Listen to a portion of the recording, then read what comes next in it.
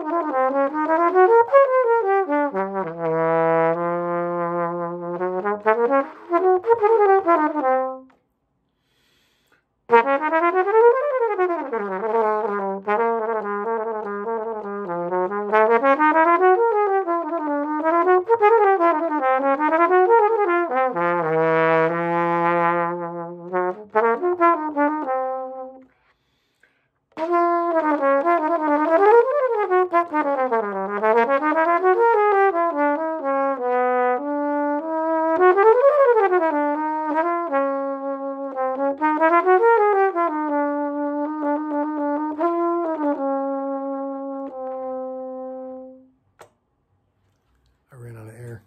Last one was a 4FL. This is a 4BFL. A little more, a little shallower.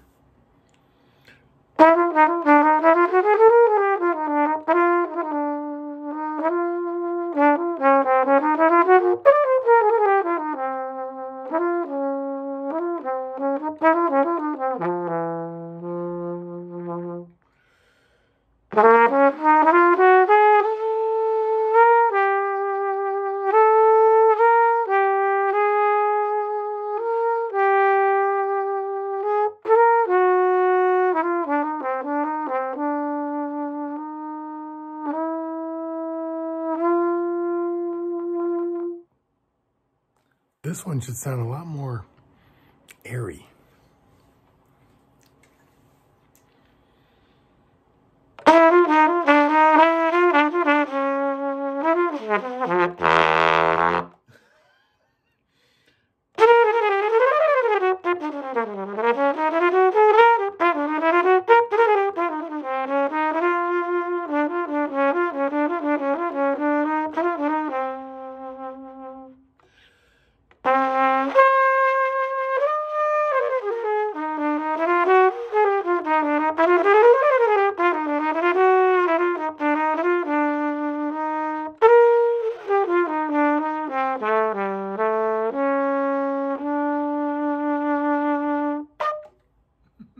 A Yamaha 14F4.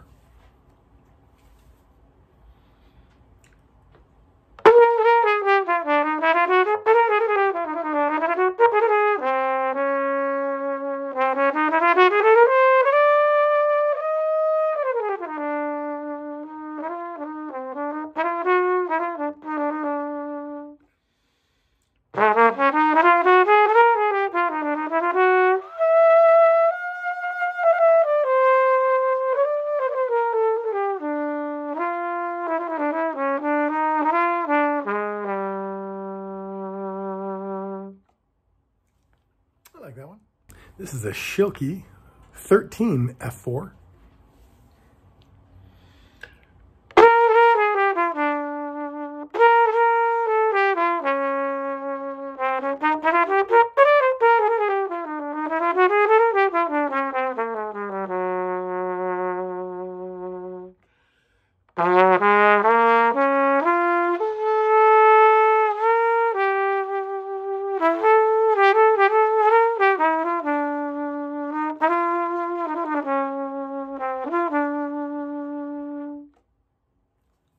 A little bit tighter.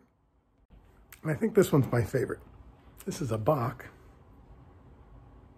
2FL. I try to keep everything kind of similar in size, so like 16.5 millimeter. That's just what seems to feel right for me. And all you players out there know, swapping between lots of different size mouthpieces makes it a little more challenging. Bach 2FL.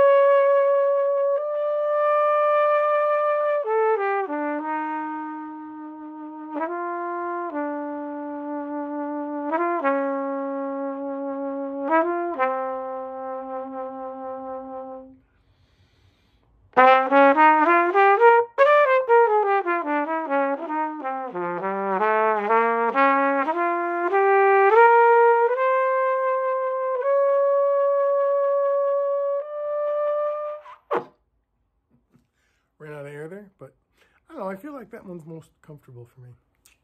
Let's do some speed lines. It'll be sloppy, but it's okay.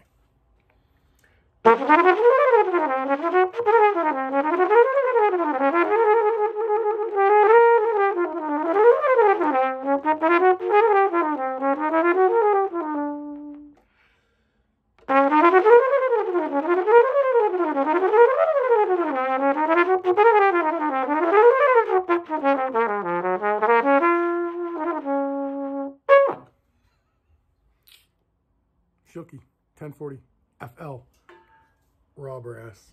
Boom. It's one of my Tomans here, man. This is with the 4BFL.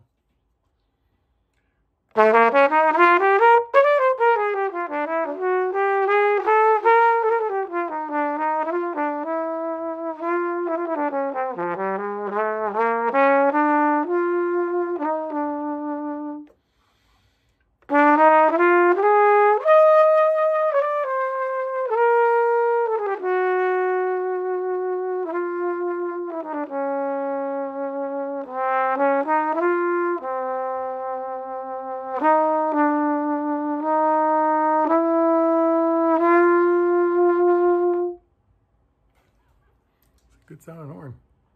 This thing really comes to life with like a 3C. It gets real snappy.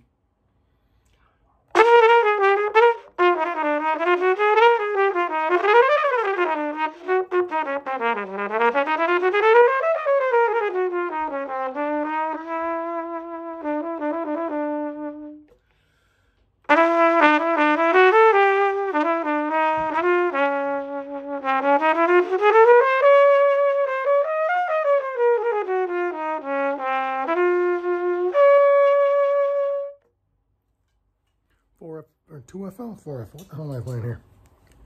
This is, yeah, these are all 4FL. This is the deep one.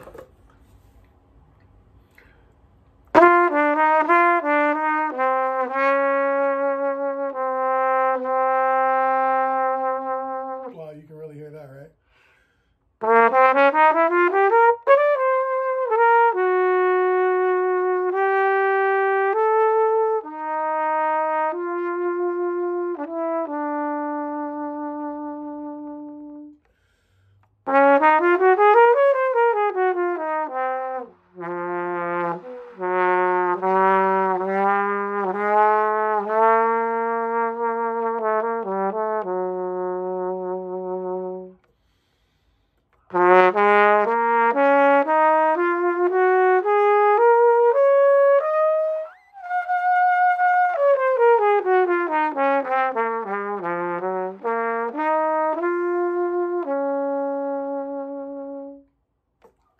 Pretty good.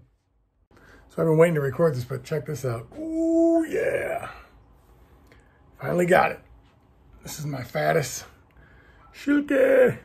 Man, I really like this thing. It's probably way more horn than I can handle, but just check out the compression on this thing, right? First valve. Holy cow. That's so loud. That's so much louder than any horn I have. Look at that, third valve. Like, it's literally difficult to close that without depressing the valve. So some of the weird things about this, are unique anyway. You can't tell in here, but inside the caps, there's a heavy weight, so it weighs more. Also, if you noticed here, there's a screw here and a little wing nutty thing down here. So you can pull this whole bell off and call it a tuning bell, because it allows you to tune at this joint as opposed to interrupting the wind here. I mean, this still works, right? This tuning style, it's in there pretty good. Sorry. Ready? There we go. So you can still pull it out, but it's most optimal if you don't.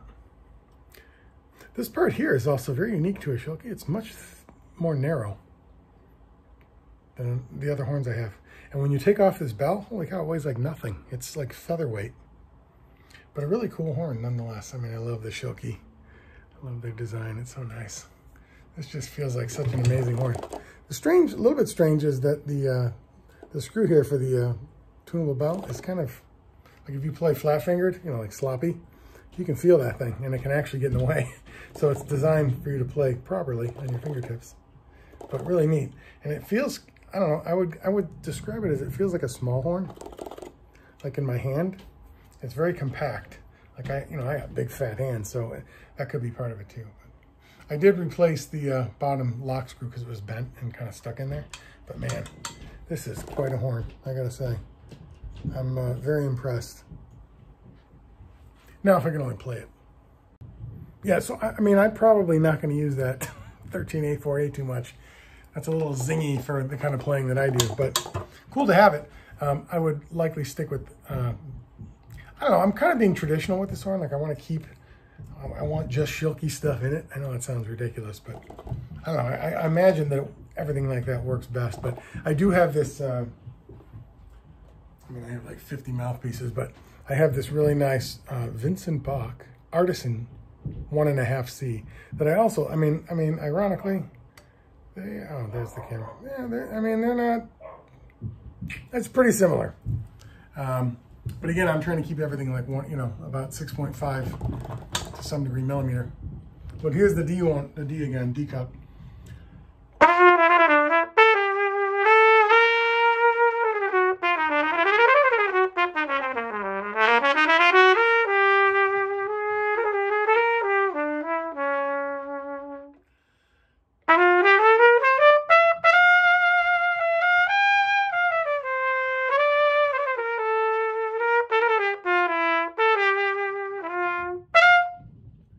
No lack of range. I mean, I don't play that high anyway. I mean, a high C would be high to me, but I think that sounds pretty good. So I'll probably stick with the D4, and I'll just give you a sample of the Artisan series. So Bach and Schilke, here we go.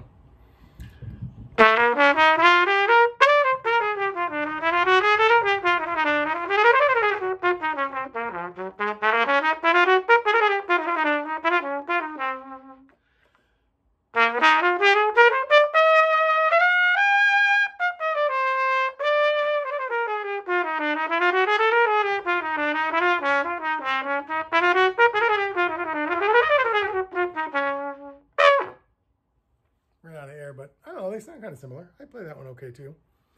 I guess it's all right to switch. I'm kind of in this obsessed mode with I'm gonna play every freaking mouthpiece there is. But look at this thing. Oh, what a joy. Just to own it. Even if I can't play it that well, it's fine. It also came with this really cool doohickey that stabilizes the bell, that kind of mounts on here. It looks pretty cool, but I haven't used that. It's like a $400 accessory. This stuff is expensive. I mean, you can tell though, it's really, really well made. That's my only complaint about the Thomann is that otherwise I'd buy a couple of their horns too, their regular trumpets too. But I mean, when you hold an instrument like this, now granted, this is almost a $4,000 trumpet new. So this is by no means, just an entry-level horn. But like it's, I mean, I've done this with guitars too. It's really unfair to compare something like that. It's just, there's no comparison in terms of the craftsmanship. This thing is so well made. It's beautiful. It's like, it's almost beyond, I'm not worthy. I'm not worthy. That kind of thing. But, whew, it's a joy and a privilege to own something like this, so. All right, then when you get into the real jazzy kind of stuff. So this is my raw breast trumpet. Custom Benzina. I've shown this off a couple times, but so I can show it like right after a Schilke. You should be able to hear the difference. Maybe not in the phone, but like I was describing on the Schilke, like this part here is more narrow on the Schilke than on the broad. I mean, honestly, this really doesn't feel that much bigger and that much heavier, but I mean, you can tell it's got the huge mouthpiece on it.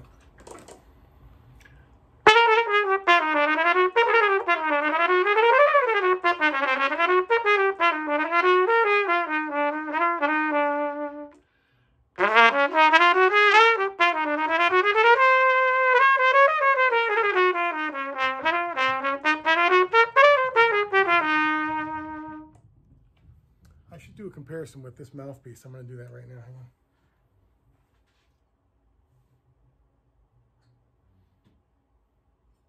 Not very good at these videos, huh? So this is the Schilke with this big fatty from Raw Brass Trumpets.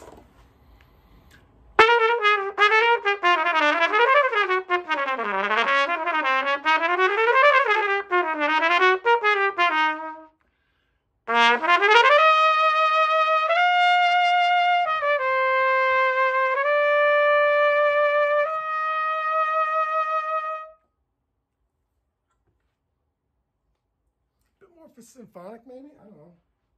This thing has a little bit more of a darker character, right?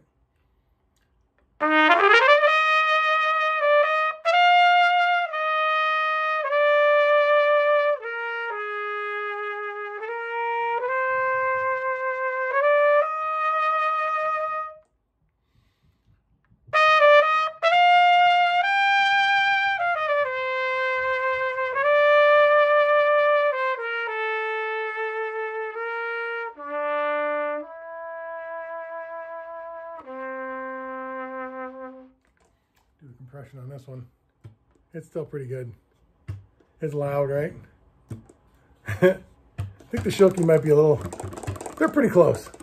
This has a Getzen valve block, so it's a whole different feel. And obviously it's heavier. It's got these big, giant finger rings on it. And the bell is a little larger on this one. Oddly enough, the Schilke is a 5-inch bell. This is a 5 1/8, I think, so it's a little bit bigger. But, you know, raw brass, I mean, it is a tank. You know, it's got red brass here on the bell. Where's my little Ben? Ben! So sad that I dented it. But, I mean, you know, you can scream out on this thing too, right? I don't use it that way, but you can.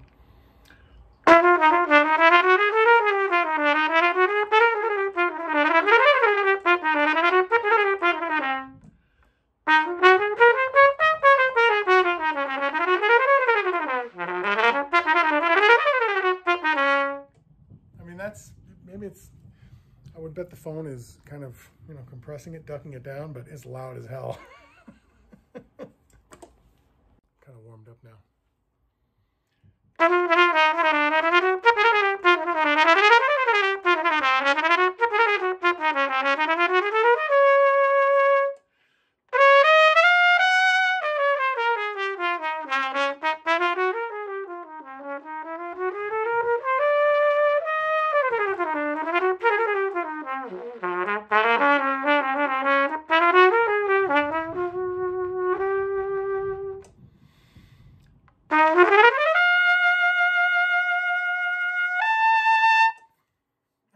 It still can pop out good notes.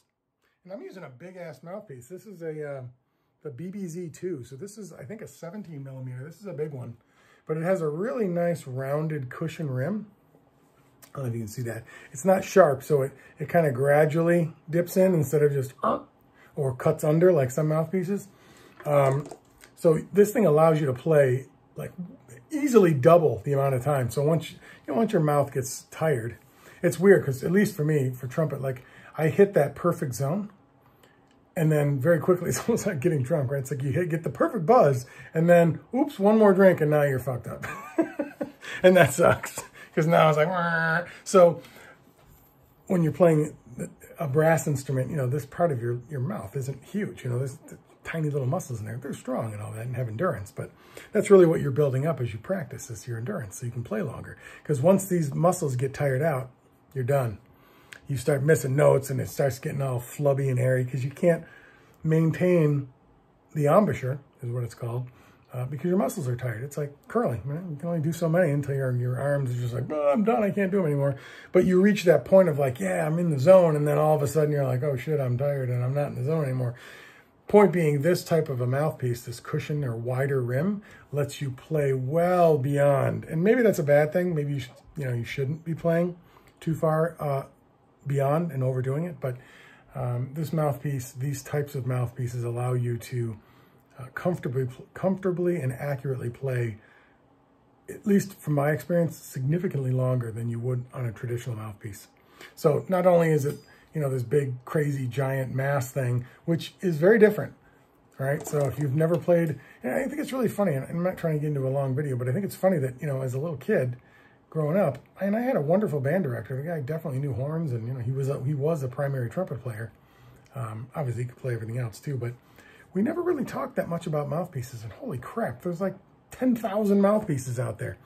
You go to Monette and they have every size and every shape and every mass. They have probably 200 themselves, and that's one company. Then you look at all the ones from Bach and Schilke and Yamaha and Curry. And it's just, the list goes on and on. But we never really talked very much about that when we were kids, or at least I never did. I used a 3C I started with a 7, then I went to a 5, then I went to a 3 by the time I was in high school, and that was it. I never moved on from mouthpieces until I became an adult and started just going researching and messing around and looking at different stuff. And now I have, easily 50 mouthpieces. But I guess once you find what you need, you probably don't need an arsenal of mouthpieces. But again, because I don't play in a band and I'm not in a jazz ensemble or an orchestra or anything like that, I have the luxury of just sifting through things that I want to try to keep it interesting when I do recordings. So I find that what I found was that, I've tried a ton of mouthpieces, and I have a lot. So when you get a big heavy blank, a big slug blank like this, what it does is, obviously the trumpet is now better balanced in this, it will literally sit perfectly up and down like this because there's so much extra weight down here that's typically not there on a regular mouthpiece. So it really effectively creates a balanced horn, even though traditionally what you would see in a balanced horn is a longer back end to account for that.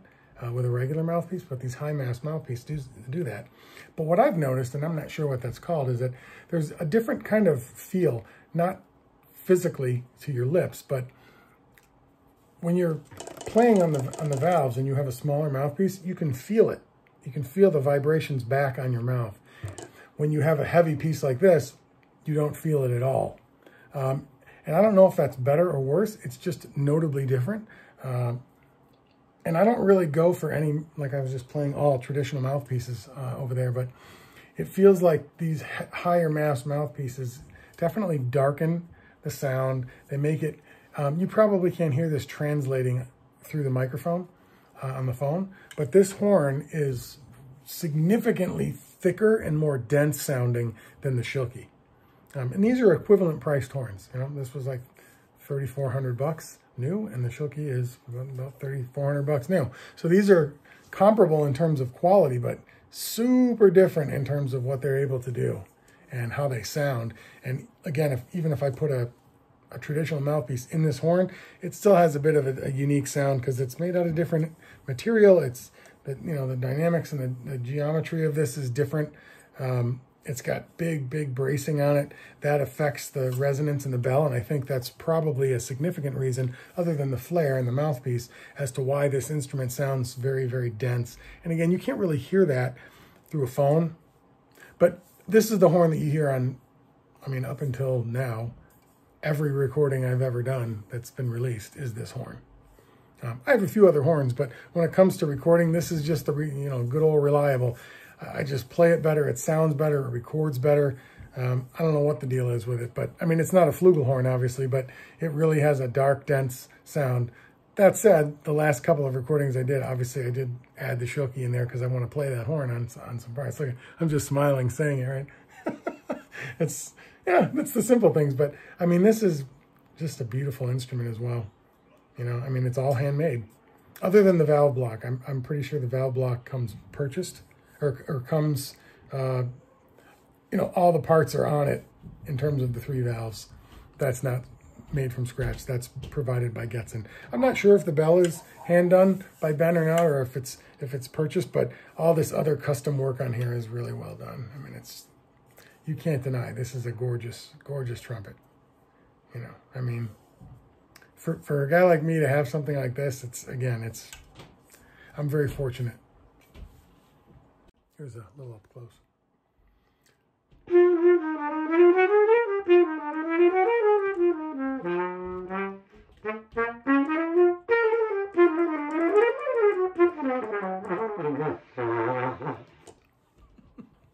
Yeah, now that I'm warmed up, everything sounds way better. I really do like this horn.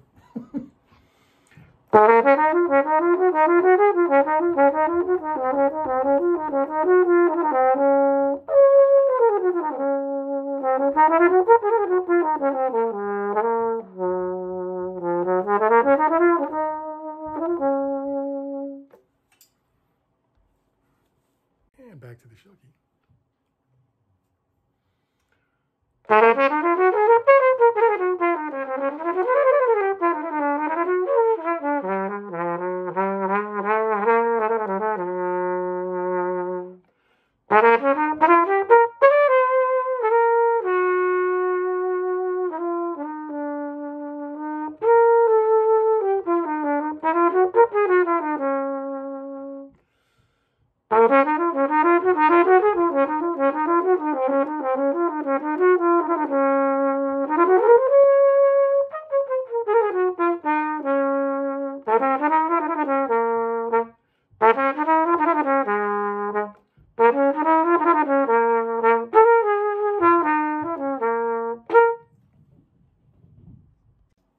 comparison, right? Same thing.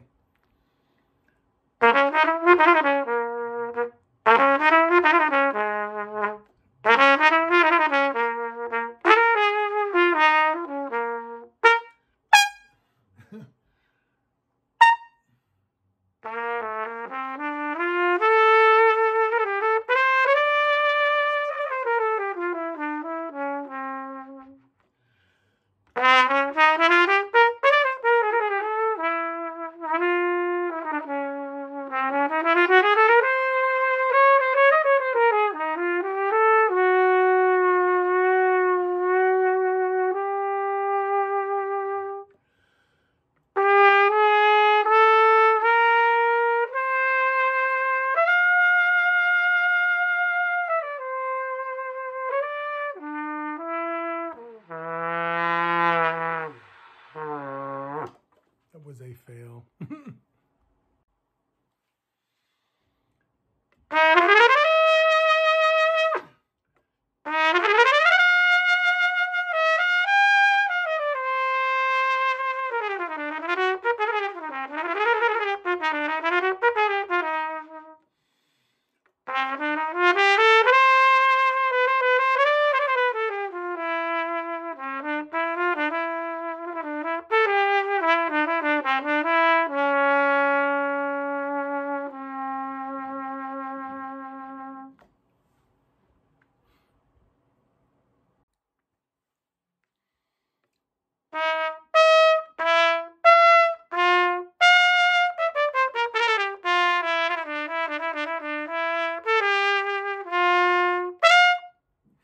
This thing is just great.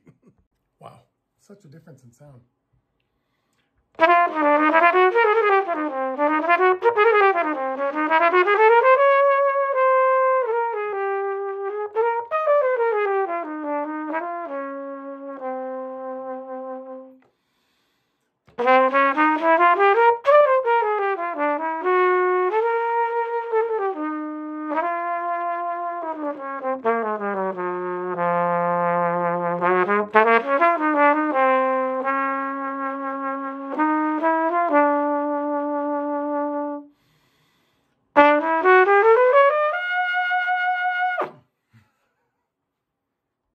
And that's what we call just playing random notes. Some people call it improvising. I'm not sure that's what I'm doing, but I'm just playing stuff. Hear a lot of patterns come back and forth, right? Because I just play what comes naturally. But I'm glad I can write some cool melodies for the songs that I ended up doing now.